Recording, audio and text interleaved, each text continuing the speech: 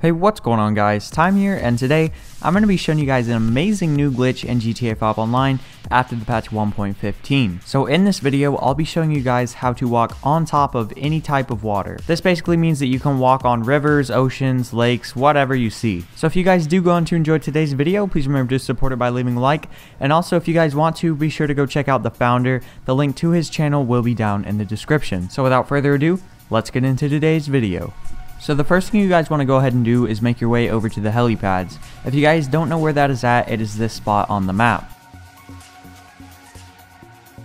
Now once you get here, you want to head down to this little dock ramp thing and take out any type of assault rifle. Once you do that, you want to click RB or whatever it is on PS3 to take cover behind the wall. Then you want to inch your way over all the way down into the water until your entire gun is underwater. From there, you simply just want to aim, and then you want to walk out of the water, go back up the ramp, and then try and walk into the water, and you will be on this invisible barrier.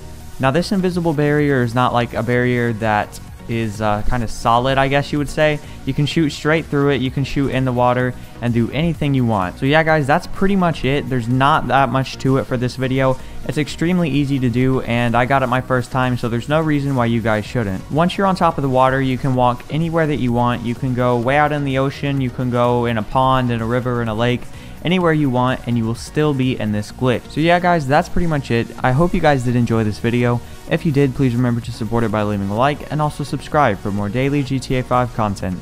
Thank you for watching, and have a great day.